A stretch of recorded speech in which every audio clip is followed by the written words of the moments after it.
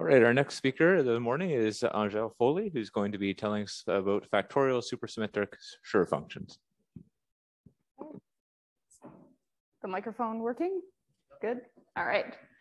Okay, so this is related to some work I did in my PhD, or rather I used the work, and this was the result that Greta mentioned in her previous talk, the Hamel-Goulden identities. So it's about the only word that doesn't actually appear in the title, because I've used lots of words, but that's the connection. There's actually a second connection, though, in a sense. So everyone said wonderful things about Goulden and Jackson, but one thing that's implicit that hasn't really come out yet, I think, is that this conference is also a celebration of a long-standing collaboration. And so when I was choosing what to talk about, obviously the Hamel-Goulden identity was a natural thing, but also this is part of a long-standing collaboration I have with Ron King. So it was nice to be able to highlight a long-standing collaboration.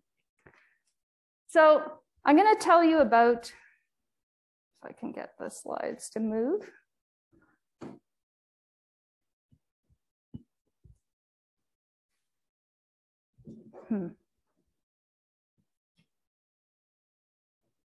Nothing's working. As I said, all the words are here, so I'll just move through. Yeah, it's odd. Okay. It's going to collapse.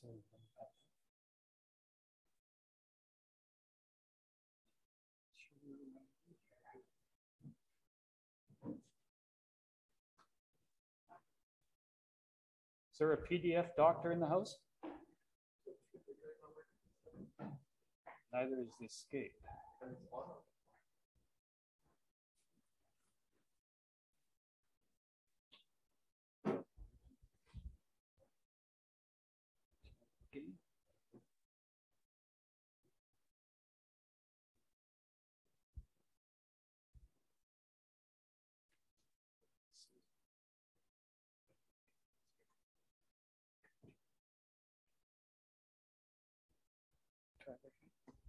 Oh, there we go. Okay, so one of the words that was on the previous slide was supersymmetric. I'm actually going to end up talking about them in a bit of a different context, but I put this slide here in case you're already familiar with them. So ultimately, I'm going to use a different kind of tableau, but if you've met them before, then this is probably the kind of tableau you've met them in. So just to get you used to the idea of supersymmetric, if you haven't seen it before, these are tableau with two kinds of entries. And we've got blue entries and we've got red entries. And they follow different rules in terms of how they're put in the tableau. And I'll say more about it later when I get to the actual supersymmetric type tableau I want to talk about in particular, not these. But essentially, the blue ones follow the usual kinds of rules, and the red ones follow rules, but kind of on their head. So in particular, the primed ones, the red ones, you're allowed two of the same in the same column, but you're not allowed two of the same in the same row. So as I said, when we talk about the proper ones, then I'll say more about them. The reason we care is that you can define supersymmetric Schur functions. So this, again, is background.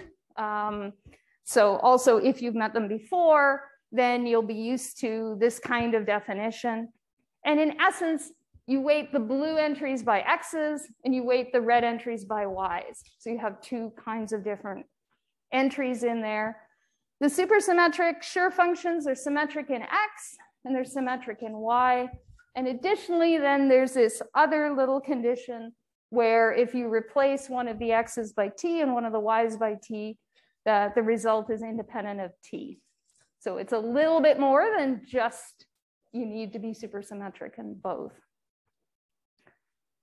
Just some quick history. So these showed up originally as Kale hook functions, and in some papers they're still called hook functions, depending on what traditions the authors follow.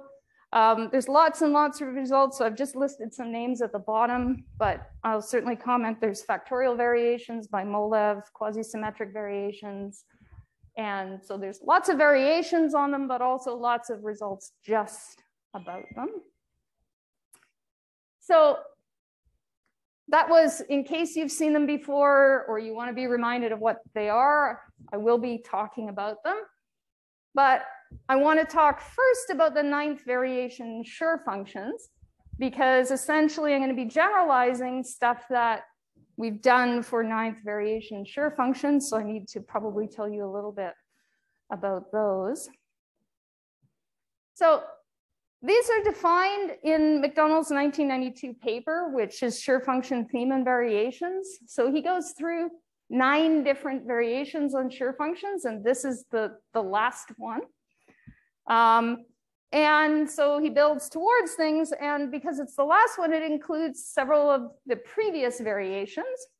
And one of the ones it includes that's previous is the factorial Schur functions, which Greta actually mentioned, and which I'm going to mention again later in the talk. So as I said, his paper's 92. It received lots of attention, but a lot of the attention was focused on some of the earlier variations, less so on the 9th.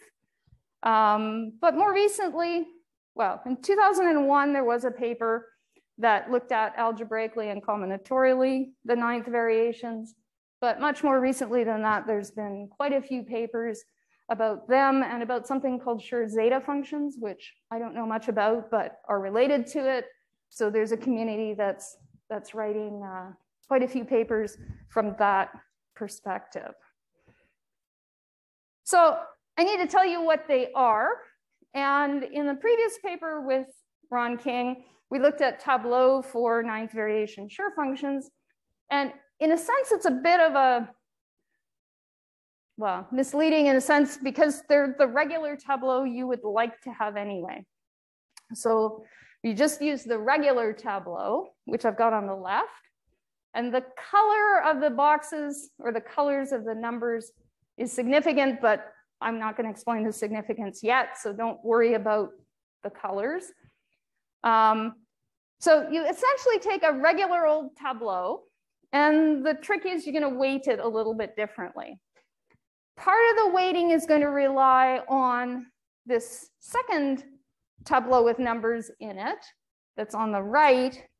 And the numbers in this are not filling numbers like you would normally put in according to row and column restrictions. This is simply the content of the boxes. So the content is the difference between the column index and the row index. And I've just filled them in. So the main diagonal has content 0 always. And then as you move up, you get the positive contents. And you move down the negative ones. So I've used a bar over an I to mean minus I, just to keep it sort of centered in the tableau. So content stays constant along each of the diagonals. Content's really important for the 9th variation Schur functions. So your normal ordinary Schur functions, you take the tableau and you weight by an X subscripted by whatever the entry is in the box. So we've got X sub K. So that's the usual Schur function definition. If we want to do the 9th variation Schur functions, we have X, but we weight it by 2 numbers. We weight it by the K, so that's the entry in the tableau, in the box, but also by the content. So that was the entry from the second. So it's got a sort of a double subscript. So if we have those, then we have defined, Ron and I, determinantal identities for 9th variation Schur functions, and they look like this. So I'll go through the various pieces, but if you were paying close attention during Greta's talk, then this sort of hashtag thing, which wasn't called hashtag when I defined it in 1995 or 94, but now it's taken on a sort of a different meaning. So that combination of the strips, and I picked the symbol because to me it looked like you're putting 2 strips on top of one another, which is actually what you end up doing, and we'll see that coming up. So this theorem basically gives you a series of determinant, which is why I've called it determinantal identities. So there's lots and lots, even for small, well, not for tiny tableau, but for something like 5441 or something not too big, you can get 20, 30, 40, you can get a lot of different determinants just from taking a different value for the thetas. So I'll go through that. So two things I need to point out here is this hashtag thing that I've already mentioned, but then also this tau piece. So the hashtag thing is related to something I called an outside decomposition. Tau is a shift operator. And I will say we only need this because we're doing 9th variation. So again, if you paid close attention to Greta's talk, she didn't have that. And that's because the version she was using didn't need it, because it wasn't dependent on content explicitly in the same way the 9th variation was. So what I need to do now is explain these two pieces to you, the hashtag kind of piece and the shift operator kind of piece. So the hashtag, so first of all, these come from what we called outside decompositions. And there's a way of splitting the tableau into strips. And it's, I think it comes under other names, border strip decompositions or rim ribbon decompositions. So you essentially, and I'll explain what the rules are, Greta alluded to it, but the next slide will tell you more. You split the tableau into strips where everything has to belong to a strip. Then you take the strips, you use them to create a matrix. You use them to create actually Schur functions in your matrix that are subscripted by the strips or various combinations of the strips. And what you get, there's actually is a general procedure, and things like the Jacobi treaty and the Jambelli are special cases of this. So these are the strips. The rules are they have to start on the left or bottom boundary, and they have to end on the right or the top boundary. And if you have a skew tableau, the boundary really does include the part that you've removed the mu portion from. So if you want to look at the red one, he actually does end on the top because you've removed the skew portion. So that's permitted because that's now become part of my top boundary. So the idea is you take your tableau, you split it up, respecting these rules, and then you label all of these ribbons by some theta subscripted. And we're going to use these to then make the matrix and then the determinant. So the idea is if you've given the tableau, it's actually to do with the shape. It's less to do with the numbers in it. I've left the numbers in it, and you'll see now the significance of the color. So the color matches which strip it's actually in. But if you take the shape, you split it into strips. Any way you can split it into strips respecting this rule will give you a determinant. So that's why there are so many of them. So if you look at the shape, you can think, well, there's lots of ways I could split it into strips. It doesn't have to be 3 strips. It can be whatever number you can get as long as you respect the rules. So as I said, that was in my thesis for the ordinary Schur functions. About 10 years after that, Chen, Yan, and Yang looked at it from a slightly different perspective and brought forward the idea of a cutting strip, which is useful. And their vision of it was that it was like there was sort of this master strip that you take and you move through your tableau. And you've got it there in the red and the blue. And sort of as you go through, wherever it hits it, that determines which shape the strips have to follow. So the content of the cutting strip is important because what you'll see is that essentially any box that has the same content has to sort of have the same wiggle in the strip. So you're always going up or you're always going across, depending on what the content is. So the cutting strip is kind of nice because it's sort of this master idea to keep your head straight on, well, does this go this way or does this go that way? It it's always the same for the content, depending on what it is. So here are some pictures. And I should give Ron King credit for the pictures. So all of the diagrams I'm showing are actually from our papers, and he's responsible for the diagrams and the quality examples, frankly, too. So the row is the Jacobi-Trudi, the column versions, dual Jacobi-Trudi, Hooks, the Jambelli. The inner rim is the Cramen result, which again, Greta mentioned briefly. The outer rim is the Lascu-Pragash. So these are sort of the maximal cases in a sense.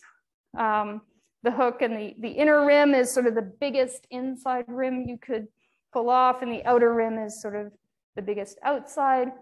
And each of these things are, if you had a cutting strip in the blue, then what's sort of the biggest one you could pull off, and that becomes your cutting strip. So that's how you split it into strips, but now I have to tell you about this hashtag operation. So this is a method for combining two strips to produce a third strip. So I said that you could split it off into these things, and then you use these things to make others.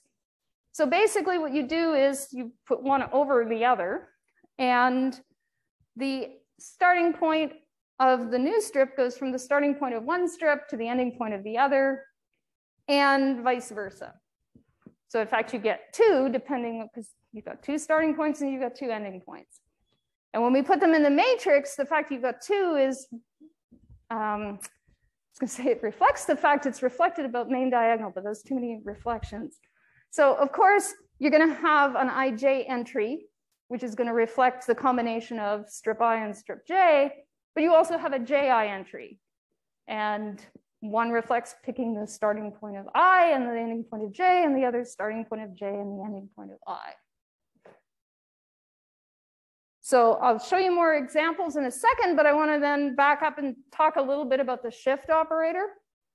So as I said, in the ordinary Schur function case, you don't need the shift operator.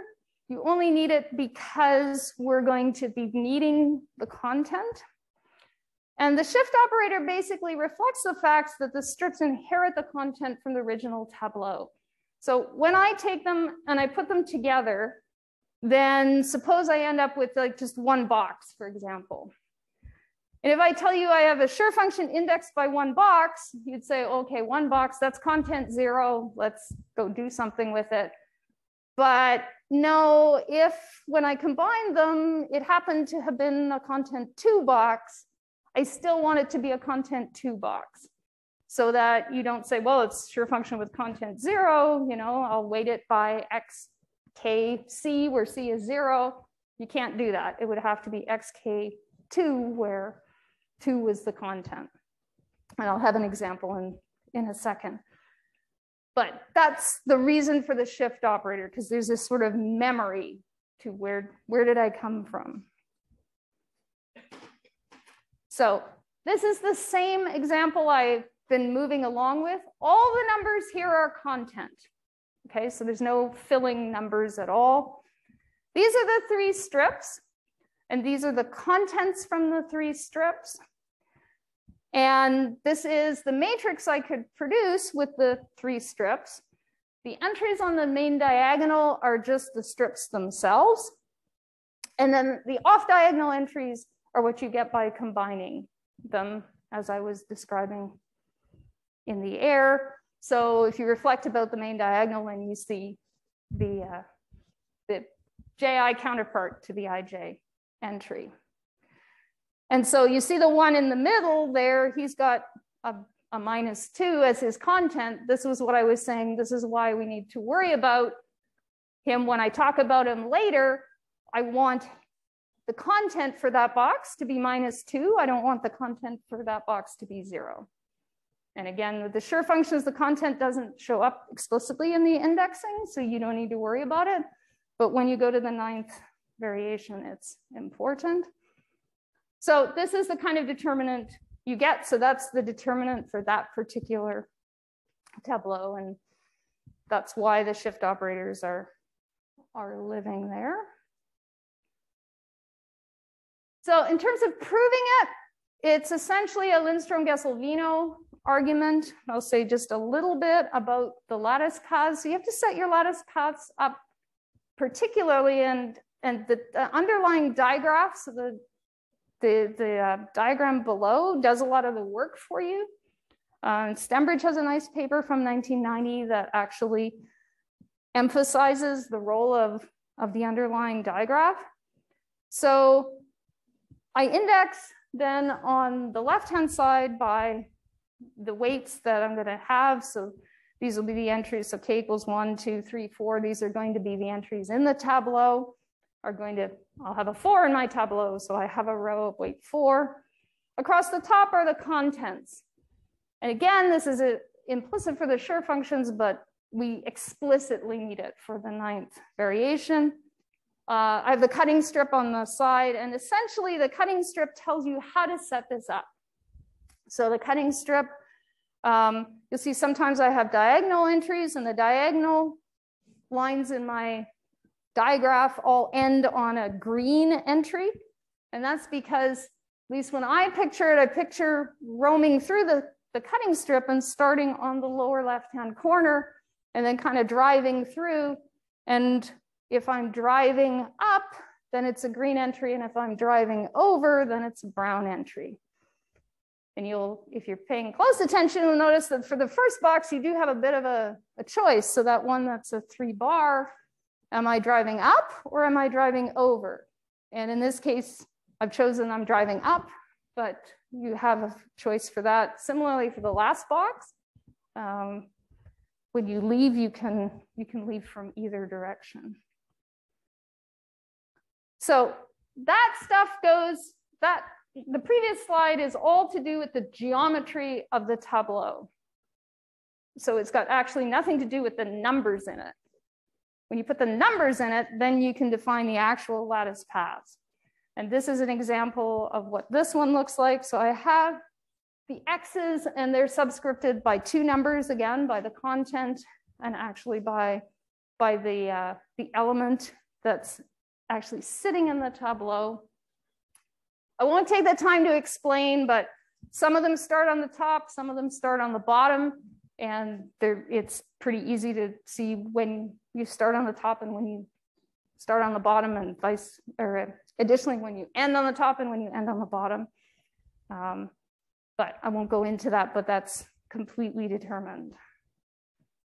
So that's what they look like. Then a Lindstrom-Gesell-Vino argument will give you the determinant. So now I'm going to move on to the 9th variation supersymmetric Schur functions. So what I talked about for the 9th variation ones, then that's in one paper I have with Ron King. Then in a subsequent paper, we asked ourselves, can we do it for supersymmetric? And you remember that at the beginning, I talked about supersymmetric, and I said, well, you're going to have a couple of sets of variables. Your tableau is going to be a bit different. So you need to account for all of these things, and then you need to worry about what the lattice paths are going to look like, because now I have all these extra variables. So I promised you at the beginning I was going to show you a supersymmetric tableau and basically tell you to forget it, because I'm going to now tell you about the kind I really want to talk about. So the difference between this one and the one I showed at the beginning is I've got the x's and the y's, I've got the blue and the red intermixed. So essentially our result says you've got to have some blue ones, you've got to have some red ones, and I'm not going to demand that the blue ones show up before the red ones. So you do have to have an order to them, but you're allowed to have blue ones and red ones intermixed.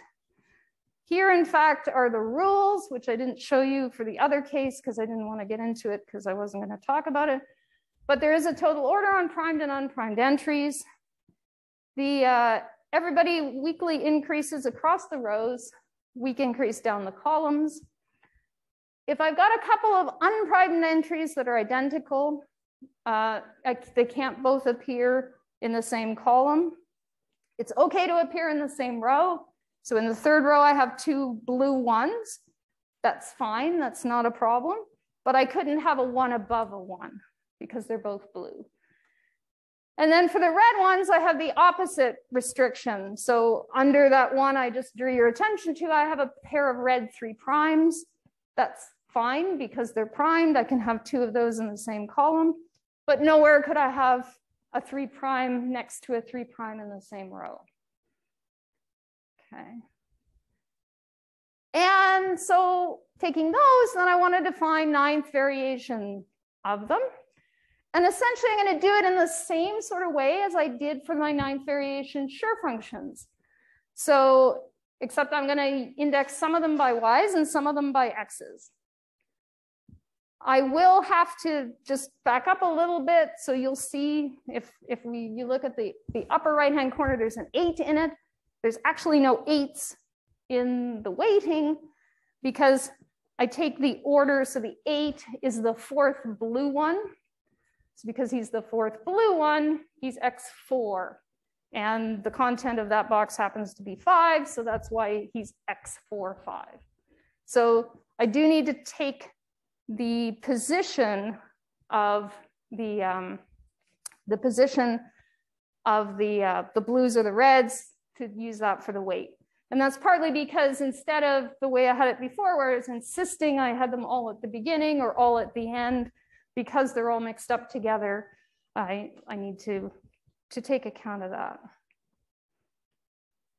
So now I can define a 9th generation or variation generalized Schur function. I put supersymmetric in brackets because it generalizes the supersymmetric idea, but they're actually not supersymmetric. So I will give you the factorial ones, which are supersymmetric, but so that's why I kind of hedged my bets on calling it that. And again, it's the same idea with the weighting we just saw. Then you define a Schur function. I won't spend too much time on this, but this is because I spent lots of time talking about it in the 9th variation case, but it's the same story. So you define a cutting strip and an outside decomposition. This is a bigger tableau, so we have more colors. And the lattice paths get wilder and wilder. And again, the nice part too is that you have red intermixed with blue, and the underlying directed graph handles this. You can just keep track of when you have blue ones and when you have red ones. The weight of the steps is going to depend on where they end. So for instance, I've got a blue 2. Any step that ends at height 2 will be blue. So I have some going up and some going horizontal, but everybody who ends at 2 is a blue one. For 3, everybody who ends on row 3 is a red one. And again, you have the blue ones only going up or across, and the red ones only going down or across. And that reflects this condition I had about, could you have more than one in the same row? Yes, if you're blue. No, if you're red. Could you have more than one in the same column? No, if you're blue. Yes, if you're red. So that's why I get different kinds of shapes or different kinds of steps for my various colors. The paths look like this. And again, we've got tons of colors, but it's the same idea, the same sort of Lindstrom-Gesselvino argument works. And this is what the actual identity looks like. Again, very similar to what I told you for the 9th variation. I've got my shifts then. I have to shift my x's, and I have to shift my y's as well. So there's 2 shifts on those. And then for the last little bit, I'm going to tell you about the factorial supersymmetric Schur functions. Because again, I said the 9th variation ones are nice, but they're not supersymmetric. So can we find something that is? Can we kind of take a step back? So you remember that the 9th were kind of the ultimate in McDonald's paper, and then the factorial ones were a previous version.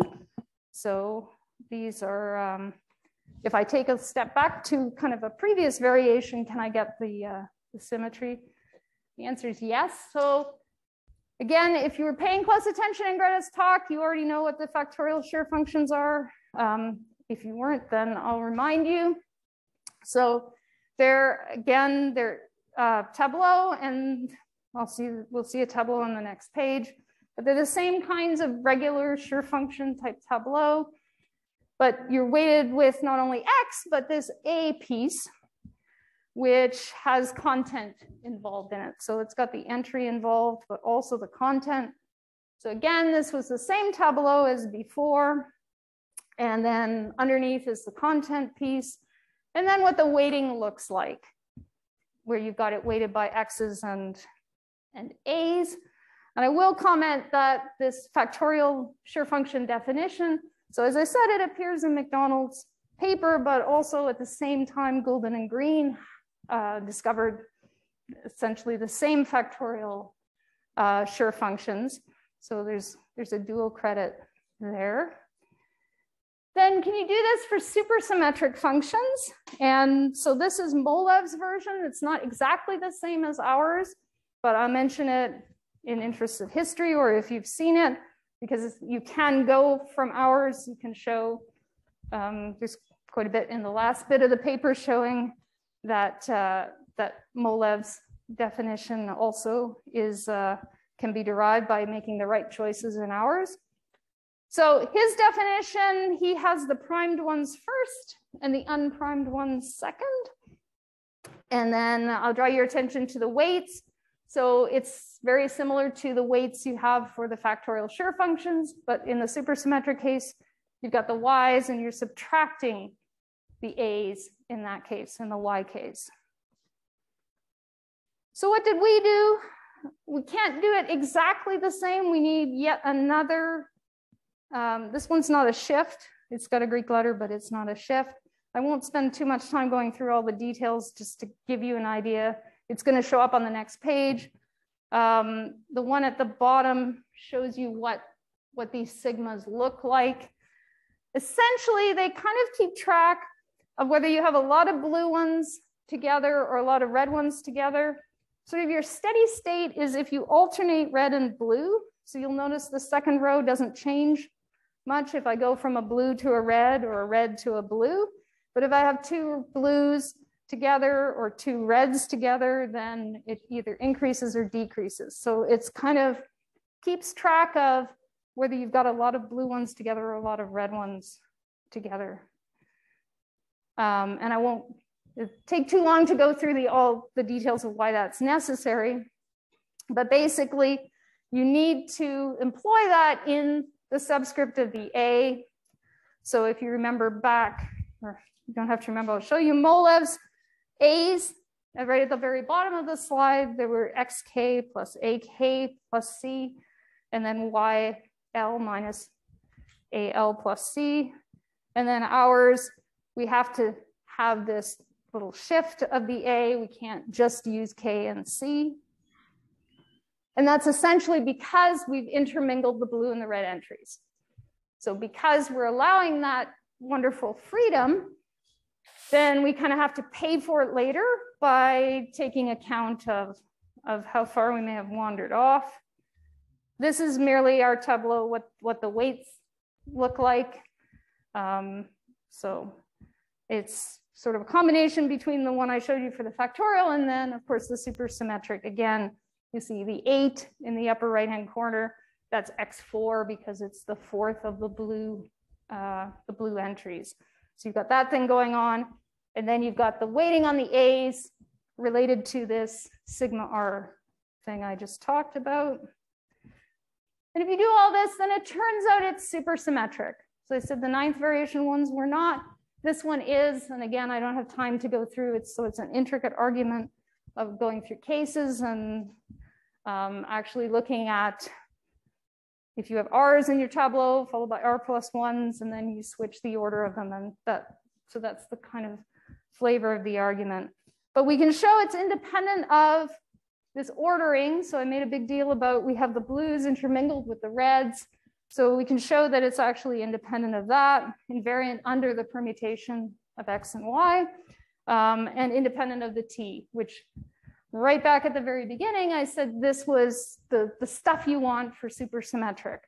You want it to be invariant under the permutations of the variables, and then independent if you make this one substitution. On my last slide, I mentioned just the papers of mine that I mentioned. So the Hamel-Goulden one, which Greta showed you a copy of the first page of. but thankfully didn't do my entire talk for me.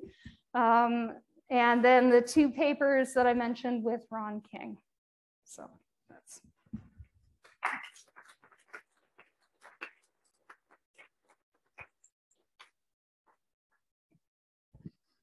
Are there any questions for Angel?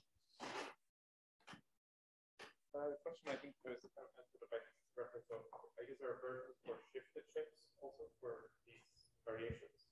So the question was, are there versions for shifted shapes? Like for Q functions? Yeah, so Q functions, so there is, so way back when my name was still Hamill, I do have a paper for the Pfaffians, for the shifted ones, and that was actually in my thesis too. Because the paper of Stembridge's that I mentioned actually gives you nice ways of setting up things for Pfaffians as well. So yes, so the outside decomposition and so on will give you Q function Pfaffians and some determinants as well, kind of that back off from that. And Ron and I do have the one in the middle is Pfaffian identities for the 9th variation ones. So yeah.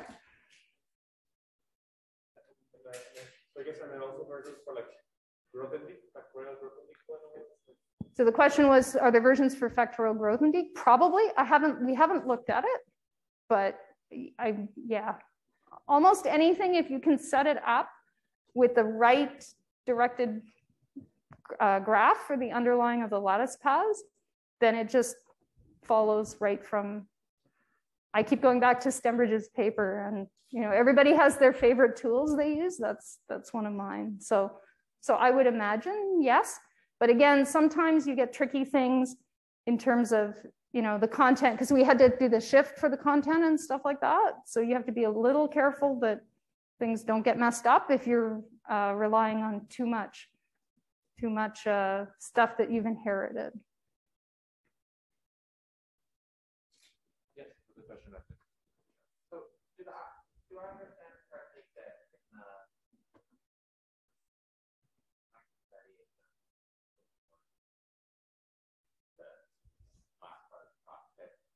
you're choosing a shuffling of primed and unprimed entities, and it doesn't matter which shuffling picks one?